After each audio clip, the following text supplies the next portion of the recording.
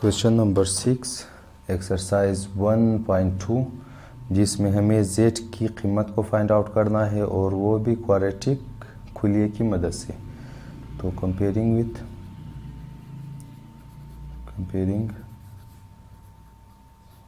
With ax square plus bx plus c equals to 0।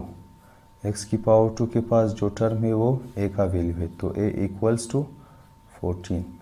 x के पास b का value है, तो b इक्वल्स टू -11 और c equals to -60। Bye formula z equals to -b plus minus square root of b square -4ac divide by 2a। Minus b की जगह हम -11 plus minus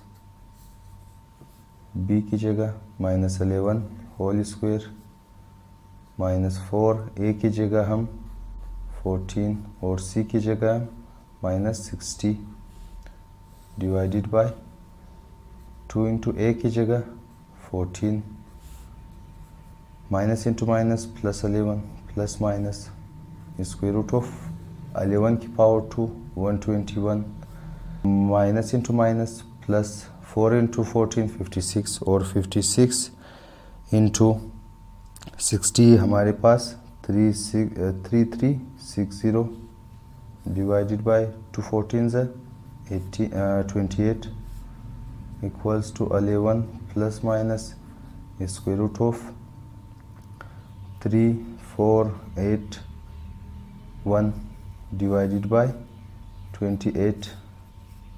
11 plus minus अभी हम इसकी जगह 59 स्क्वायर भी लिख सकते हैं, तो स्क्वायर रूट और स्क्वायर रूट हमारे पास कैंसिल, तो 11 plus minus 59 divide by 28। Either z equals to 11 plus 59 divide by 28 और z equals two plus 11 minus 59 divided by 28।